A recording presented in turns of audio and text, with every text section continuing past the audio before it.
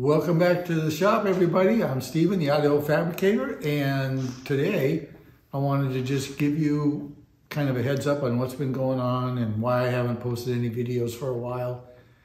And the reason is I just found out not too long ago that I had throat cancer, and so I had that surgery done, and now I'm getting ready to do the radiation portion of the treatment.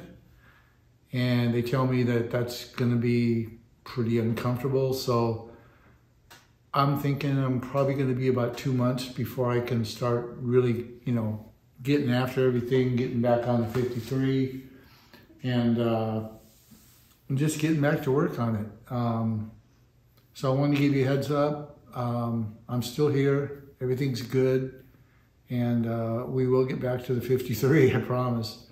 I did get my exhaust from Summit Racing finally. So that's cool.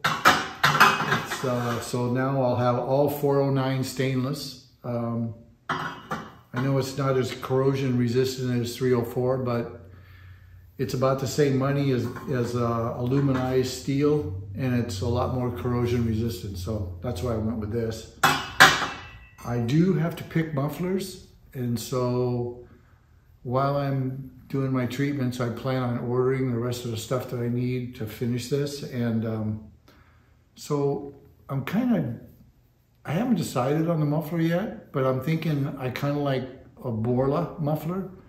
And I like, what's the other one? MagnaFlow. Let me know in the comments what you guys think, what you guys have used on your projects. I appreciate it. I want it to be not obnoxiously loud, but I want people to know I got a little something under the hood, if that makes sense. So anyway, guys, I really appreciate your subscribing to my channel and your likes and shares. It's really nice, and I really enjoy the comments. I love responding to them and just getting feedback.